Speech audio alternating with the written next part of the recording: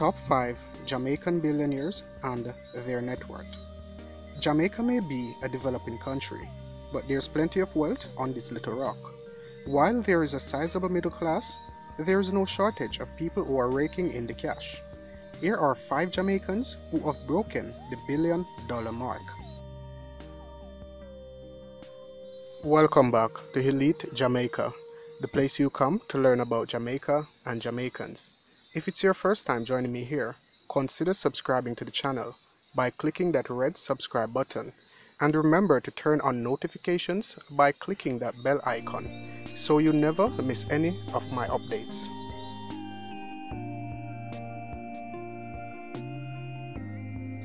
Number 5. John Joey Issa. Estimated net worth US dollar 15 million. That's Jamaican $1.8 billion. Where his money comes from? Tourism and the gas. Born into a wealthy family, Joey Issa started the Cool Oasis petrol stations in 1994 and later acquired several other petrol stations under his Cool brand. His portfolio has since grown to become a multi-billionaire entity consisting of more than 60 companies, including automotive and household products.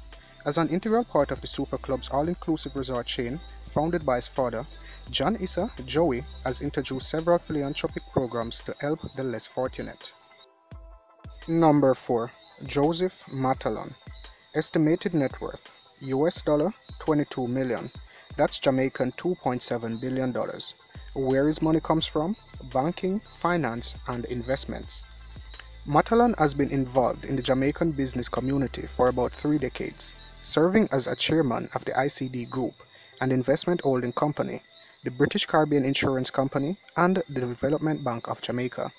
As president of the private sector organization, Matalon was influential in the creation of the government policy that impacted the business climate in Jamaica. He has served on the board of several companies and as an advisor to the government on economic issues. Number 3. Usain Bolt. Estimated net worth US $60 million. That's Jamaican $7.5 billion. Where his money comes from? Sports prize money, appearance fees, and endorsements. In a record-breaking career that lasted more than 10 years, Bolt became the highest-earning track athlete in history. At the height of his career, he was reported to be earning $33 million a year from appearances, prize money, and endorsements. He has parlayed his winning charisma into off-the-track lucrative contracts with Gatorade, U-Bolt, Virgin Media, and various other companies.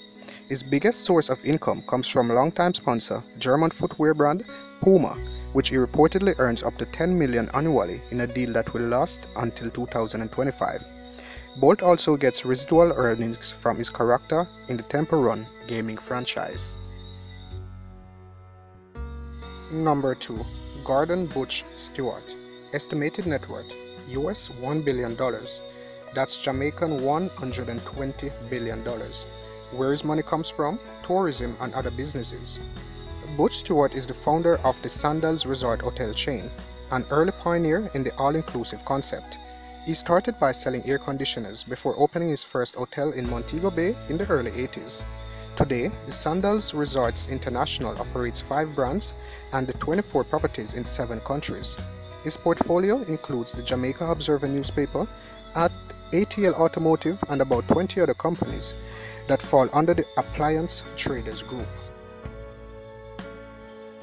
Number 1. Michael Lee Chin. Estimated net worth US $1.8 billion. That's Jamaican $220 billion. Where his money comes from? Banking and investments. In his early years, Michael Lee Chin was a road engineer for the Jamaican government. Before he founded Portland Holdings, a privately held investment company, he made his fortune by investing in the financial companies including National Commercial Bank, in which he owns a majority stake. He acquired the Canadian Wealth Management Fund, AIC Limited, in 1987 and grew the company's assets from $1 million to $10 billion in 2002. He has quietly built up his real estate portfolio over the years, amassing more than 200 acres in Jamaica and homes in Canada and Florida. Thank you for joining me again, guys. I really do hope you enjoyed this video. If so, please give it a like or a thumbs up, and remember to subscribe to Elite Jamaica for new upcoming videos.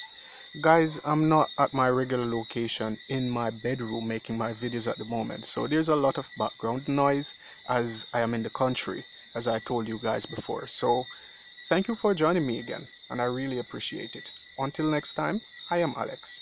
Bless.